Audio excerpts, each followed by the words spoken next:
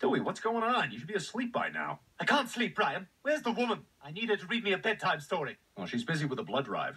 Maybe I can help. How about I read you this book? It's called Apathetic George. George used to be a curious monkey, but after a month in captivity, all he did was wait for food. The zoo people wanted him to mate, but he lost interest in that, too.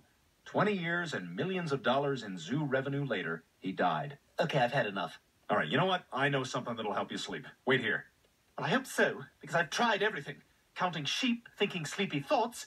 I even hired the Sandman. Sand and sand and sand and sand and sand and sand and good night. Okay, I'll give you a tiny bit of this. It should help you sleep. What is it? It's cough syrup. It's not really for kids, but a capful is pretty harmless.